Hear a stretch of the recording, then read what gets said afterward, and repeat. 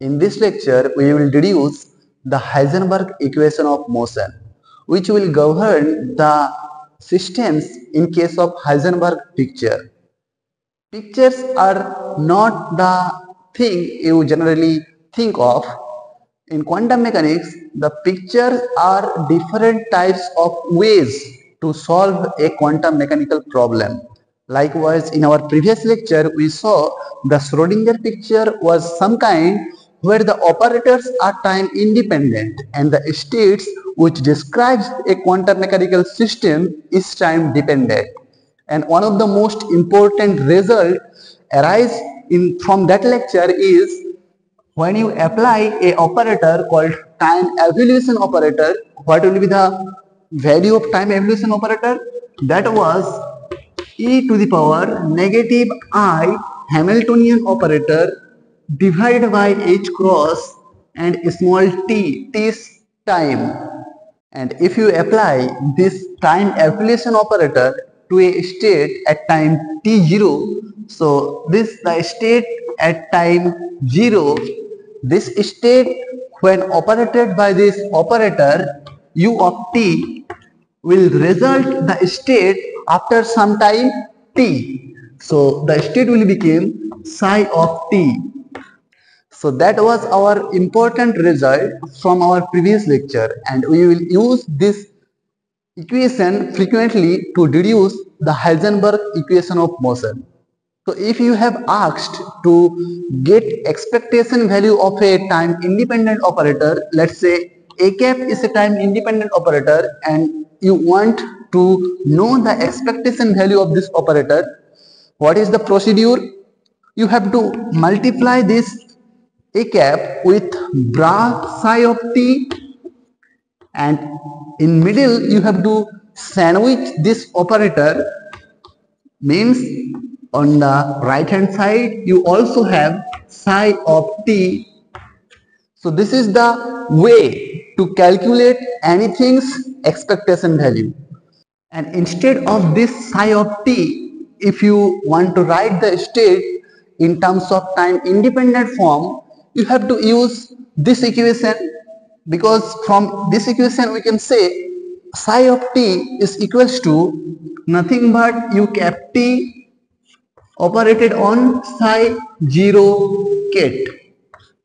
So here the state is time independent. Similarly, if you want to write the bra psi in the time independent form, you have to take the dagger on both hand side of this equation.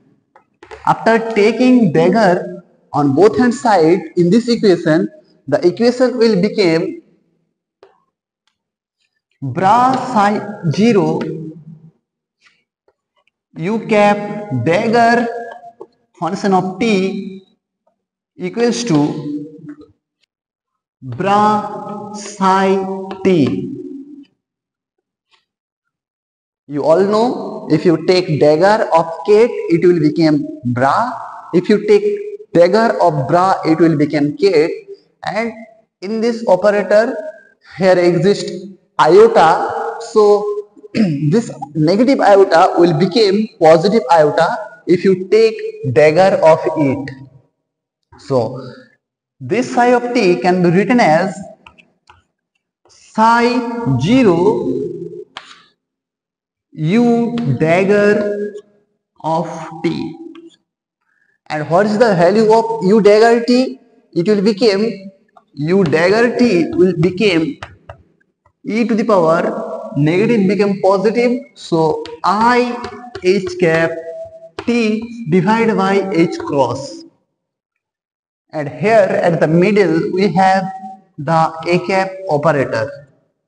Now if you put the value of evolution operator and its dagger in this equation, you will get psi of 0 u dagger equals to exponential iota h cap t divided by small h cross times a cap exponential negative iota h cap t divided by small h cross times psi of 0.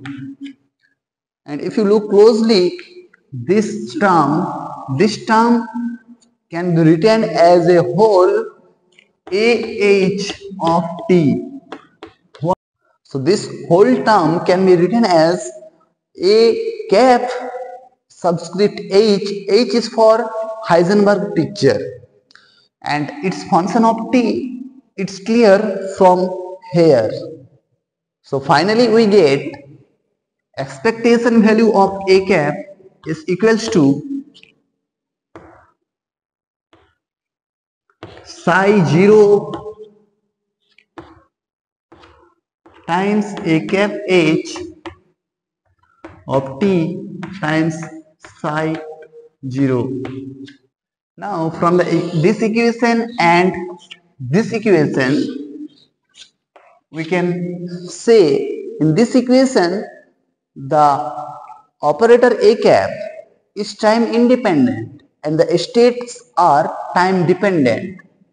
But in this case, the operator a cap h is time dependent and the states psi 0 are time independent. So we have taken to our course to the Heisenberg picture. Now if you have to deduce the Heisenberg equation of motion, you have to consider this a cap h is another operator, means as in this case u cap h is a time evolution operator of Schrodinger picture. Also in this case with Heisenberg picture we get another operator, that is the operator a cap subscript h because of Heisenberg picture is equals to e to the power I h cap t divided by h cross a cap, a time independent operator, times exponential minus I h cap t divided by small h cross. So this is another important operator. This was in case of Schrodinger picture and this is in case of Heisenberg picture. And to deduce the equation of motion for Heisenberg picture, we have to take derivative of this new operator a cap h. So if you take derivative, it will become del t. Instead of del t, we can write ddt because it's only function of time. So it will become a cap h t equals to, in this side the derivatives will be get separated in these two ways. In first case you will get exponential I h cap t divided by h cross. If you differentiate e to the power series, it will gives a constant term I h cap divided by h cross, and the others will remain as it is. So e to the power negative I h cross t divided by h cap plus, and if you differentiate this operator a cap, it will result 0 as because we have said this operator is time independent. And after that we have to differentiate this taking this term as a constant. So you will get e to the power I h cross I h cap t divided by h cross times a cap e to the power negative I h cap t h cross times negative iota h cap divided by h cross. This equation you can take I divided by h cross out of both the term, and inside it you can take the h cap at the first, and after that you can write e to the power I h cap t divided by h cross times a cap times e to the power negative iota h cap t divided by h cross plus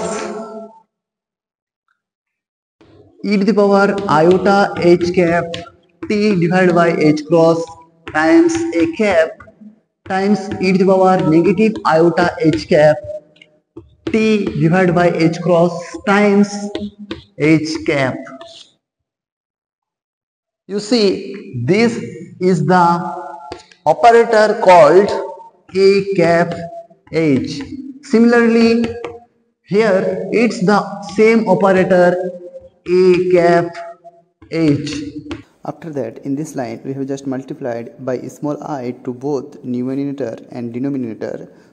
So at the next line, we get negative sign because a small I square gives a negative 1. So in this line, we saw a negative sign arised, and if you take this negative sign inside the bracket, and of course, this whole term e to the power I h cap t divided by h cross a cap e to the power negative I h cap t divided by h cross is the Heisenberg operator, a h cap function of t. So we have in the next line written it's equal to a h cap t. Similarly, this one is also the Heisenberg operator. So at the next line we have just placed that equal to a h cap t in the both cases, and if you take this negative sign inside the bracket, you will get this term at first here and this term at the next term. So our final result is equals to ddt, and if you take the small I h cross to the other hand side, you will get this equation, and this is the Heisenberg equation of motion for Heisenberg picture.